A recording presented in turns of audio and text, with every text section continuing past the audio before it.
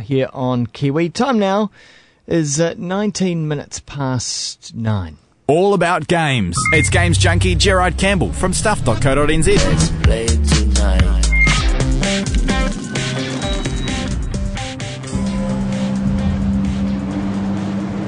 So, they have beaten you, huh? Your quest is over? What if it's only beginning? Some of the most fearsome rulers through history have possessed only a fragment of the Chintamani stone. What would a man become if he possessed the stone itself? Indeed, what would he become? That's a very good question. Gerard Campbell might be able to tell us from Game Junkie blog at stuff.co.nz, twitter.com/Game Junkie NZ. Gerard Campbell, good morning. Good morning, Wammo. Uncharted 2 is the name of this one on the PlayStation 3. Yeah, it's a PlayStation 3 exclusive, and I would probably be safe to say that it's probably PlayStation's biggest exclusive title for the year, I would say. And it's follow-up to 2007's Uncharted Drake's Fortune, which I still think is one of the best games on the PlayStation 3 to date. Very, and as probably you saw from that trailer, very sort of cinematic feel to it. And it's got lots of sort of swashbuckling adventuring and it's very Tomb Raider-ish in the fact that it's you're searching for treasure and you've got things to climb, and I think Uncharted 2 really ups the ante a huge deal on the first one. I've seen this one advertised quite extensively on the web. It's interesting. Sony seem to be promoting it quite differently to other games as well. Yeah, well, I think it's because this is the this is the key one, I think, for the year, and it's got a lot riding on it because it's it's an exclusive title, but it's done by a developer called Naughty Dog, which are a well-known Sony developer, and they've done some brilliant games on the PlayStation 2 and those sorts of things, and so I think Sony are going to pull out all the stops for this one and really get it out there as the flagship title for the PlayStation 3, and if you own a PlayStation, then you've got to have this one because it's the one that's really gonna, I think, graphically push the PS3 a lot too. Yeah, so it really does use the full resource of the machine.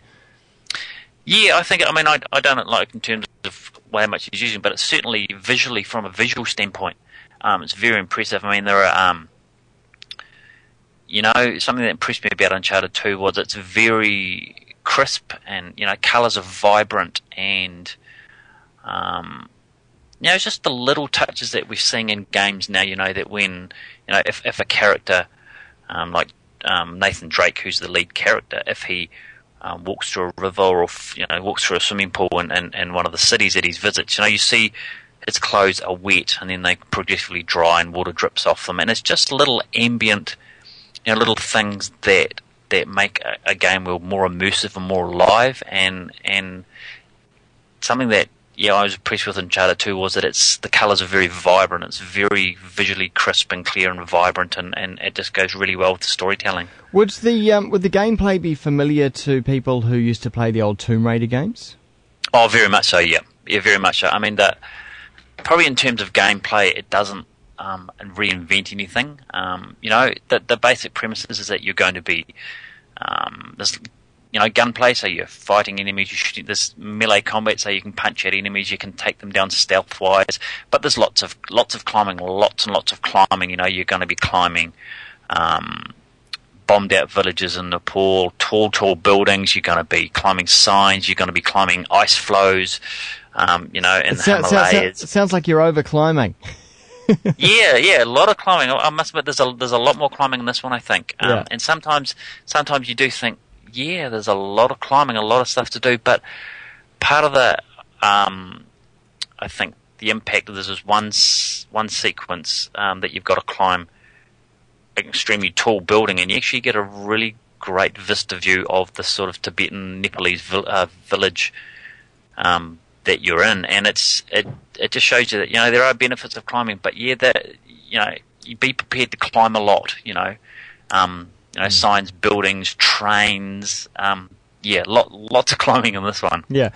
Does it mix in sort of cinematic sequences in between the gameplay as well? Yeah. Well, I mean, these days a lot of games are putting a lot more emphasis into the the cinematic little cutscenes. And they're becoming more prevalent, and I guess you could really look at this one as it's almost a blockbuster movie type take on it. The cutscenes or little cinematic movies fit in seamlessly, and they move the story along. And another nice thing is that there's a seamless progression from the in-game movie to the actual gameplay. So there's no big load times. It's fairly just seamless flow through. So and they're done impressively as well. So the whole package is just it's a really tightly done visual feast. Could you see yourself completing it? Do you want to complete it? Oh, definitely. I mean, I've had it since Thursday afternoon, and I've already spent a couple of late nights, till 1:30 on Saturday morning and sort of till 12:30 this morning. Yeah. And I think it's made up of 24 chapters, sort of in chapters, and each chapter has a heading and a sort of adventure. And I think it's one of those games that despite some niggles, there as every game's got niggles. Perhaps there's too much climbing. There's some of the boss fights. The bosses seem to be really bullet sponges. So up until you hit a boss fight, you can a couple of shots, 2-3 shots, and the guys are down. Then suddenly you get an enemy who can soak up the bullets. Yeah. And that sort of kills the realism a wee bit. But those and there's a graphical glitch which you're going to expect. But I think in terms of the whole story, the stories I think which is a really strong, the story which draws you in. It's a really compelling story, and I think it's that sort of game that I think once you start it, well, I'm certainly finding it hard to put down. You sort of think, how about one blurry? I just think, oh, gee, I really better turn it off because I've got work in a few hours in the morning. But I can. I've heard that some people are playing it, for a long period, and this is what you will, because the story is so compelling. The story moves it along. So I think that's a huge kudos to it, because the story is so strong that it does compel you to want to keep playing it. Yeah, so the makers have really, really done their job. You're doing very well to talk about it at this time of the morning after playing it all night.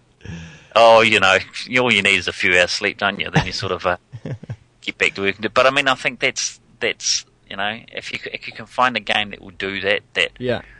As some games you play, you sort of think, okay, play it for a couple of hours and put it down. But I think, even in this one, when there was situation, and there are a lot of environmental puzzles. Some of the sections, like you'll have to work out how to trip levers. So obviously, back to this sort of Tomb Raider thing, we had to stand on, things to drop pillars and do all sorts of things. So there's lots of environmental puzzles, and even when sometimes it's not exactly clear where you're supposed to go, that did frustrate me sometimes. Even after some puzzles that I died 6 or 7 times, I still kept on saying, and try it again, and then sure enough, you can get it. So yeah, I think there's something about it that will keep people wanting to play through it to the end and just see what happens at the end. Okay, well, Uncharted 2, it's on the PlayStation 3. It is out now? Yes, it is, yes. It came out 15th, I think. So it is out now, and it's only on the PlayStation 3. Great. Gerard Campbell, you can hit him up on his blog at stuff.co.nz under the technology section, and also on Twitter as well, twitter.com/GameJunkieNZ. Gerard, talk to you next week. My pleasure. Thank you, Wammo. 29 minutes past 9 now. Kiwi. I will dredge for